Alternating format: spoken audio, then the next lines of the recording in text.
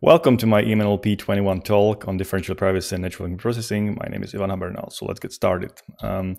First, let's ask what we mean by privacy, and here I'll give you an example. So let's have two persons, Elise and Bob, and we might ask them whether or not they have a certain disease, which is sensitive information. And if there is no privatization, we just got the true answer here, so we leak all the privacy. We might also ask a non-binary question, so for example a vector of real numbers, and again without privatization we get basically the true answer, so we leak privacy. How can we start protecting privacy is to add some randomness in the process of answering. So for example, if the true answer of Alice is yes and she randomly toss a coin, then the answer might be flipped and we get no. And this is what gives her some plausible deniability, that the true answer might be the true answer, the answer might be the true answer, or it's the coin. And similarly, we can do it for real valued vectors, for example. So we have the true answer here, and by randomness, by drawing from a continuous distribution, for example, we get some privacy preserving answers. This brings us to the definition of differential privacy, which is central to the paper, because we are proving that another paper that claims to be differential private is actually not. So we have to go into the details.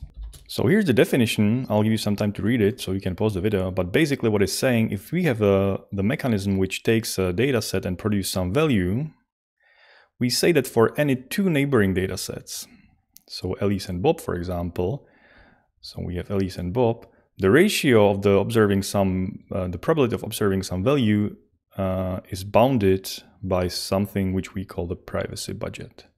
So the larger the privacy budget, the larger the epsilon, the worse the privacy preserving mechanism is, and vice versa.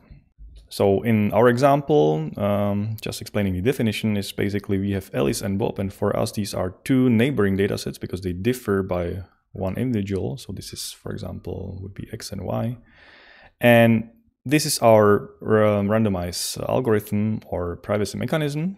And the function of this mechanism is basically from a two-dimensional vector into another two-dimensional vector. So we call this mechanism also synthetic data release.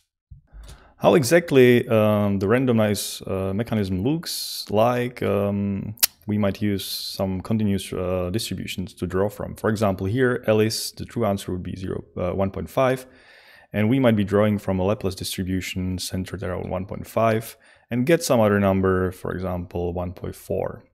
And the important thing about Laplace density is that it has a scale. So basically, how much noise are we adding?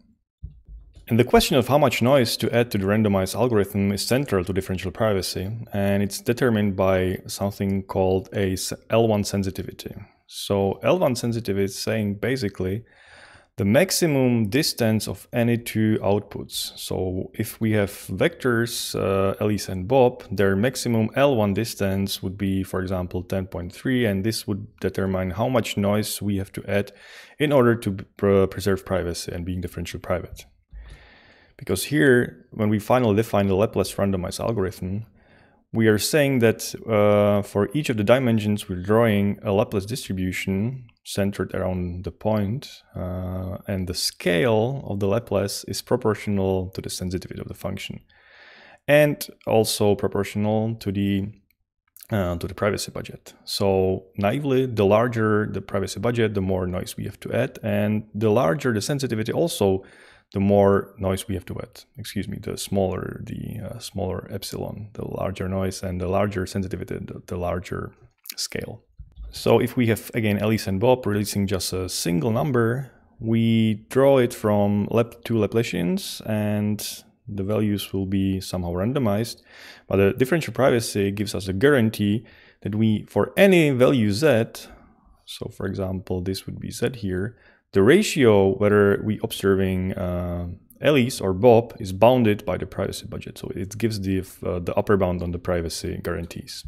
And if we're adding a Laplacian noise in two dimensions here, we have to take into account how the Laplacian in two dimensions looks like. So it's different from Gaussian because it has this sort of a square contour. So if you look here, we have this square. It's not a round thing as Gaussian.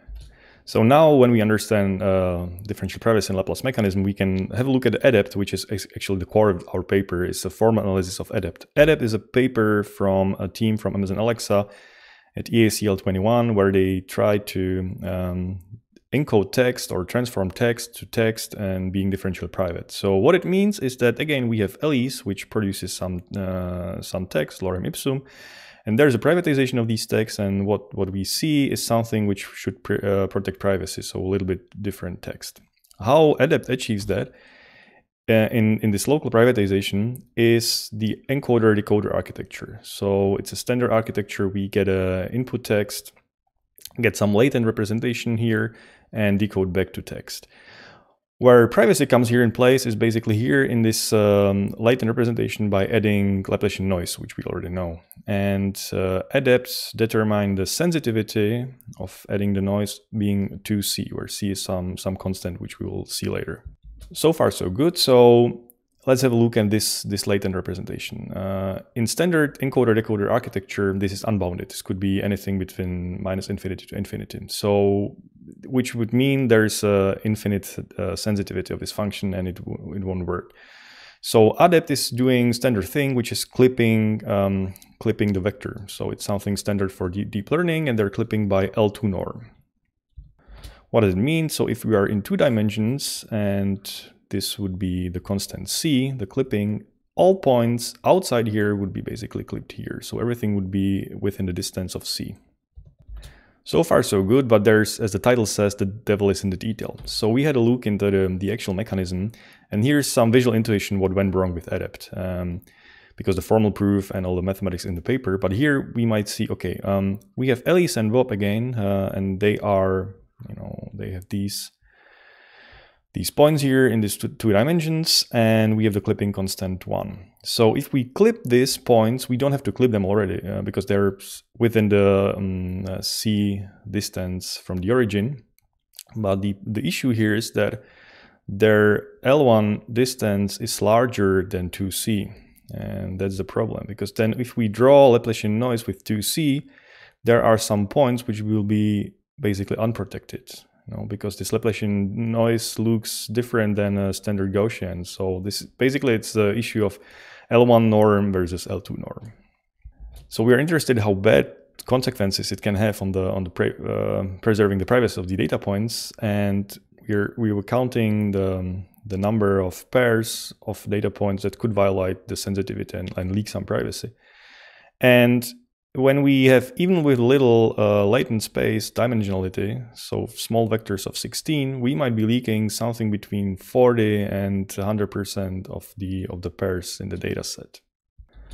So we show that ADePT was not differentially private, but there is an happy end. We're in touch with Rahul and Christoph and working on some extensions on ADePT 2. And I'll be happy to talk about more at the conference. So thanks for watching.